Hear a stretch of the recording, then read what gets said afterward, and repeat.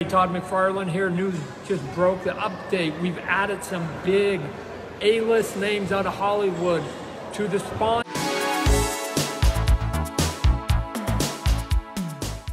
Hey all, welcome back to the channel. Today we have a Spawn movie update. Like a teeny tiny one, but regardless, it's still a fucking update because I'm dying to see this movie. It's something that's been incubating for quite some time. Todd McFarlane is going to be directing it. He's also written with some writing credits going to someone who was involved in Todd Phillips' The Joker, so it's very promising. But the article I'm going to be going off comes from comicbook.com, and it's actually an interview with Jason Blum, founder of Blumhouse Studios, who's going to be producing the supposed upcoming Spawn movie that is due out in 2025. There has been a lot of radio silence in regards to the pre-production of this. This is the latest announcement in months. The last one we had was from Todd McFarlane himself. It looked like he was in a hotel lobby. He just had a meeting and he said, we are now in pre-production. There were also issues with getting funds together. Also, he's reached out to Blumhouse and they are putting money into the production. We've also had Jamie Foxx on board as Al Simmons / Spawn. Given his current situation, recovering from a stroke, I don't know if that is going to be set in stone or they're going to have to recast. There were also murmurs of Jeremy Renner playing the character of, I believe, Twitch or Sam, one of the detectives from the comics. This is supposed to be from their perspective, and not much dialogue was going to be given originally to Al Simmons / Spawn. I don't know if that's going to stand. We also have to take into account the writer's strike at the moment. That plays a big part in this article I'm about to go off. The article goes on to say the long in development Spawn reboot is apparently close to entering production, with Insidious, the Red Door producer, and Blumhouse chief Jason Blum telling comicbook.com that the current hope is to have the movie in theaters in 2025. Unfortunately, it sounds like the script is not yet completed, because Blum suggests that the key to getting the movie back on track is the end of the current Writers Guild strike. He offered no insight as to whether the movie, which was to be directed by Todd McFarlane, is still working with McFarlane's original idea, or whether big changes have been made since the last update. So again, going back to the original concept from McFarlane, very character driven, very simple, from the perspective of Sam and Twitch, and minimal dialogue from Spawn, which first off, that just does not work for me. Al Simmons and Spawn in the comics delivers some beautiful monologues, some beautiful dialogue. He's always had such good writing.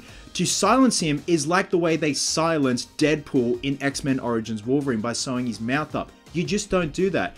It's cool to have the concept from the perspective of Sam and Twitch, kind of a detective noir type film. That can definitely work, but in the case of minimal dialogue from Spawn, no, that just cannot work at all. And again, going back to the article, Jason Blum makes a good point. At this stage, everything's kind of at a standstill because of the writer's strike. When the dust clears from that, they can obviously get back to work, writing, finishing, polishing the script, going into pre-production, and then eventually filming. In terms of what I want to see a hard R. It's Blumhouse. They know how to push the envelope when it comes to gore, and that's what Spawn has always been about, the gore factor. 1997 Spawn with Michael Jai White as Spawn could have been so damn good. I'm actually going to leave a link down below for an interview with Michael Jai White on Collider many years ago, where he goes into the original cut of Spawn before New Line stepped in and added a lot more CGI effects, even though they weren't the greatest, and it essentially just butchered the story. There is more of the love story between Al Simmons and Wanda, and you can tell in the interview he is really discouraged, and you can also tell in the film he put a lot of work into it. I thought he was a great Al Simmons and Spawn. The costumes were absolutely amazing, and that's what I want to see carried over into this new film. Practical costumes. Greg Nicotero of Walking Dead fame headed the costumes department with K&B Effects in the 1997 Spawn film. Given how much costuming technology has evolved since then in 26 years, imagine what they could do now practically. Granted, you're going to have to do some CGI cleanup and some visual effects enhancements, but as long as the practical and the visual effects work well, blend well together, you could have something that visually looks beautiful. I don't want Jamie Foxx, if he still is on board, in a mocap suit. Not the way to do it at all. What needs to happen is that my fellow friends, the writers and the studios, need to figure out their differences and get back to writing. But we've got a great group of folks putting it together. My hope is that the movie, my prediction is maybe we'll actually see a Spawn movie in 2025. No promises, but that's my prediction. Again, the development of this film is literally development hell, which just pairs beautifully with the character of Spawn. And that's all I want at the end of the day. I just want something that's faithful to the comic with some beautiful writing, some beautifully gory visuals, and I don't want the character of Al Simmons and Spawn to have minimal dialogue.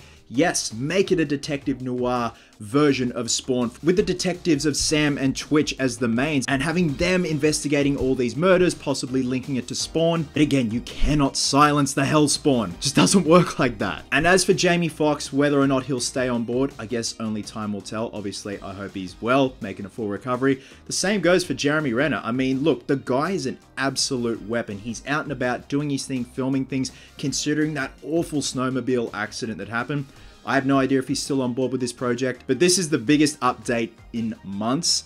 Being a big Spawn fan, it's got me jonesing, even though it's just a little bit. The fact that Blumhouse is on board gives me a lot of hope in terms of the gore factor, and that's what I want. I don't want them to sidestep that gore. I want Mortal Kombat gore. Love you guts, guys, and I'll catch you in the next one.